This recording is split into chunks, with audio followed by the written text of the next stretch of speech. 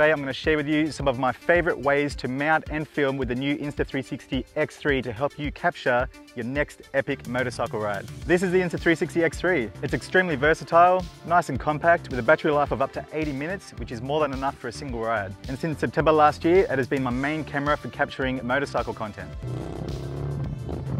When mounting the X3 up to your handlebars, you want to make sure that you have a nice flat spot on your bars with no bends, and make sure that the clamp is done up as tight as possible. This is a great position for sports bike riders. It captures the intensity of the helmet while you're ripping through some bends.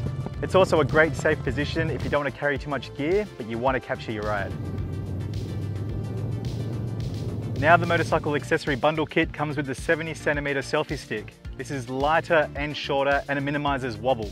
I found for best results, just lower the last extension. This angle is a great way to capture the world behind you. Capture drone-like footage with Insta360's super smooth flow state stability. It's also a great way to reveal the terrain that you're riding in. Start off with the front cam, then whip it to the rear to reveal your location. So find yourself a nice mounting position.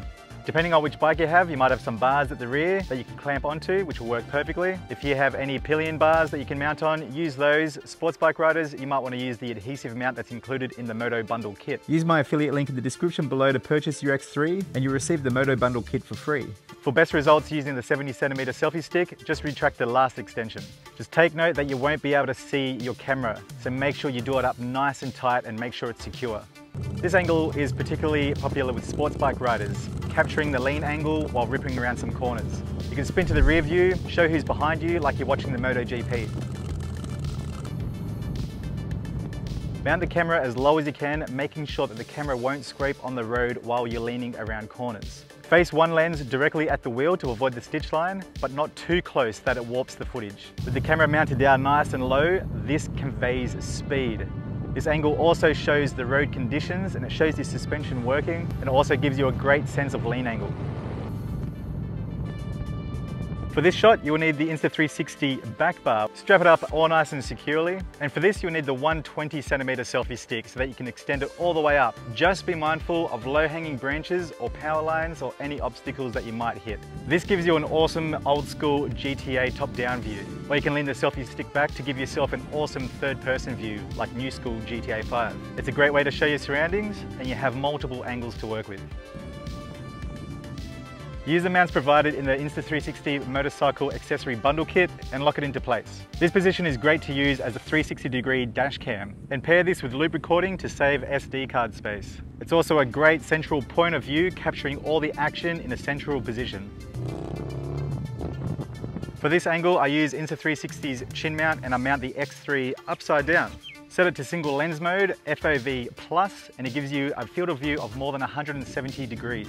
This is a great riding point of view, as it gives the viewer the feeling that they're the ones actually riding. If you like to motovlog, you can use Insta360's mic adapter, plug in your external microphone, and have a chat. Now the best part about capturing all that 360-degree footage is that you can go into the mobile phone app or your studio desktop app and reframe everything that you just captured. Some edits can make your video give the effect of switching between first-person and third-person perspectives. So from each of those angles I just showed you, you can reframe multiple times so you won't be short of interesting content. Depending on which platform you'd like to post, you can change the aspect ratio to suit. For example, I like to use 16:9 for YouTube. Then using the same footage, I can create short vertical videos in 9:16 for TikTok or Insta Reels. There are lots of AI editing tools on the Insta360 app. ShotLab allows you to add insane edits to your videos, such as using Sky Swap to swap out the sky. Give it a try. Thanks so much for joining today. I hope you guys learned a little bit more about filming with the Insta360 X3 while out on your motorcycle. It's not too complicated, and being able to point first and shoot later means that you can focus on the ride without having to worry about capturing it. And don't forget, if you use my affiliate link below, you will receive the motorcycle bundle kit for free with your Insta360 X3 purchase. That's it from me. I'm looking forward to see what you guys create.